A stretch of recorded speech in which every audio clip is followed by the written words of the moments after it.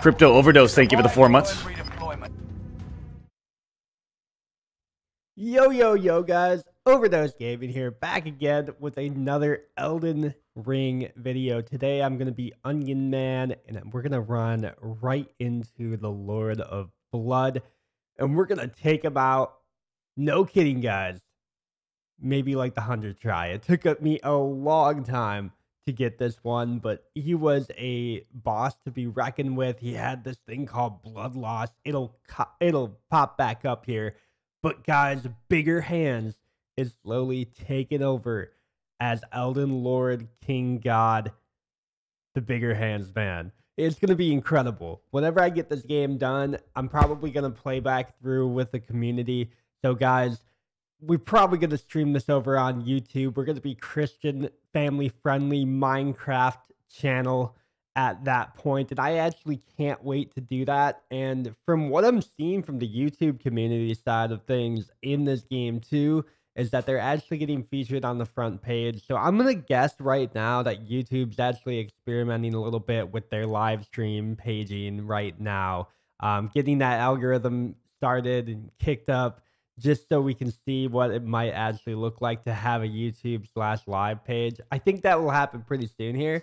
But guys, for right now, I've been streaming over on Twitch. So Overdose on Twitch on twitch.tv right over there. You can do that Tuesday, Thursday, 9 to 5. I've definitely been there. The grind has been real. We just hit 1,000 followers or 1,200 followers, hit 9,000 views. So that view to follow ratio is pretty solid. A lot of people just stop in, say hello, and then hit that follow button. So it's been really fun. But guys, you can also hit that subscribe button over here on Overdose Gaming on YouTube so you guys can catch my latest and greatest videos. I would hope that you guys go check out my last video where I played 5 different kart racers in the year 2022 and got a good feel for what they might give. Now, not really looking at Mario Kart 8, but you know, you guys know that that game is going to be having booster packs for the next, year and a half.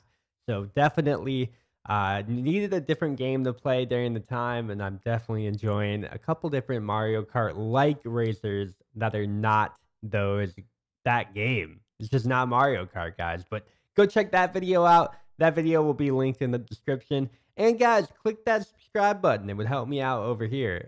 Hit the like on this video too if you guys want to see more Bigger Hands taking out Elden gods like they are nothing, guys. Again, this game is so much fun. The platforming elements were really fun yesterday. I played for about 10 hours. So I'll probably crank another one of these games out here pretty soon too. But there you guys can go. We grinded for the view that we are about to have. I was so excited. I probably put in, well, in the 10 hours that I played, I probably took a total of 100 deaths. Almost. I think I took like 85 all said and done yesterday. And it was super fun. Yesterday, I had a lot of people stop through. I played a little bit of Fortnite. But other than that, guys, no build Fortnite is probably the only second best game to come out right now. Otherwise, we just have Elden Ring and Bigger Hands is taking over the world. I cannot stress that enough. And you guys will see here, the Volcano Manor Boss I ended up beating yesterday too. And that one was so much fun because they gave you this amazing weapon called the Serpent Hunter. I'm guessing it only works on this boss. I'm guessing it's not going to be good anywhere else. I took out a fire giant yesterday too, and I don't think this would have worked at all on that. But you guys can see here that they give you like this thing called the Serpent Hunter. You pick it up the second you get to the Volcano Manor. I don't know if you necessarily have to do this boss or not. It's definitely optional from what I know. But guys, look at how heavy this thing is and look at how long it can shoot. It definitely took into the Bigger Hands, and we took this thing to the bank. Now, I think I fought this guy 2 times. I didn't know he was going to have a phase 2, so that really threw me for a loop the first game. I wasted all my potions right away. Didn't even use this weapon that they gave me, so that was definitely my mistake. I'm still learning this game, okay? I'm just getting into the late game now. There's a lot to go over. There's a ton of elements to this game that just never really occurred to me that you can do, like using resin from back in Dark Souls. Now they call it grease. That really helps a lot of the gameplay here. And I'm sorry if I'm drifting away from the mic a little bit, guys. Yesterday when I was gaming, I don't know if I have a highlight of this yesterday, but my fucking microphone took off the stand and dropped about, I don't know, 3 feet, and I like caught it in my lap when I was playing yesterday this game. And yeah, I had to duct tape it together on stream. It happened like hour 2 or something like that, or hour 1. But you guys will see here, this is definitely just a heavy fire boss. So if you guys can get fire negation, talismans, that's all you really need to do. But look at this, just stabbing and going and going and stabbing. I caught my mimic in with this sword and the second part of this. And guys, mimic is my favorite Ash by far. You just get a copy of yourself and they can take all the heat for you. And they don't always take the aggro, but since I leveled it up a little bit more, they've been a lot better. But look at how heavy this thing hits for. I mean, I was slapping this guy for a long time. And like I said, with the mimic tier, you're getting 2 of these at once. You guys will see that here in about a minute or 2. But that's been my favorite tier. I know a lot of people use Black Knight Tish now too. That seems to be another meta since the update.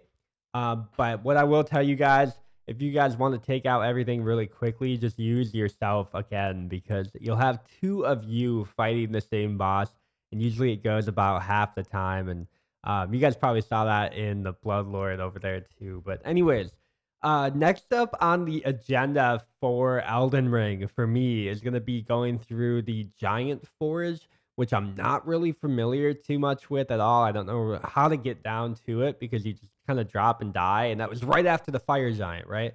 And then I also have to kill a Colonel or like a General Knight somewhere in the Land of the Giants. There's like a castle I'm going through, and I definitely got wrecked on it a couple different times. I don't know how people have, like one-hit KOs to bosses. I saw somebody like do it in a video and they like hit him 3 or 4 times and killed him. It was absolutely nuts. I guess here you guys can see that I'm kind of doing that. I mean, this is really messing. Look at this, just really, really messing them up. And that beam of light just shoots out at the end of the Serpent Hunter and hits him in the face. And like I said, my mimic is doing the same thing here too. So it's just double the health. We knocked him out here a couple times, and guys, this boss, when you go into it, the second form, the head pops out of the back of the serpent, and then it like starts attacking you for whatever reason, right? Like I really thought that it was kind of going to be a done boss fight because the cutscene kind of implied that the guy was done fighting, and he was like, oh yeah, like I'm going to let you into the Volcano Manor or whatever. Turns out that you end up killing this guy too, and I thought that was hilarious. Whoever did the character design for Elden Ring, just props off, man. Every time, I'm just like, I'm amazed. I've never seen the same enemy where I'm like, it's just boring. Like every section of the game has had different, cooler enemies. And I don't know how much time went into this, but I just assume it was way too much.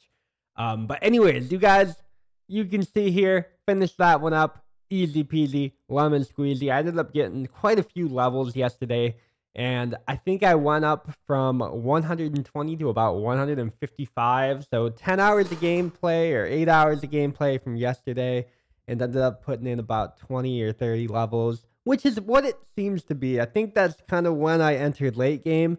It started taking a little bit longer to level up, and that's just kind of what it does. And honestly, I really like the simplicity of this game. The more that I play it, the more that I want to learn. And I learned yesterday that there were 4 different demigods, and Lord of the Blood was one of them, or the unlocated demigods. So Lord of the Blood was one of them, and I think I have 3 more, and I'll probably go learn a little bit more about those going into Tuesday next week. So guys, I'll be back here. Definitely check out last video on Monday, because Overdose Gaming, like I did try and play a couple different games for you guys over there in the kart racing section. If you guys were familiar with like CTR growing up, you might enjoy that video. Crash Team Racing was one of my favorite games ever.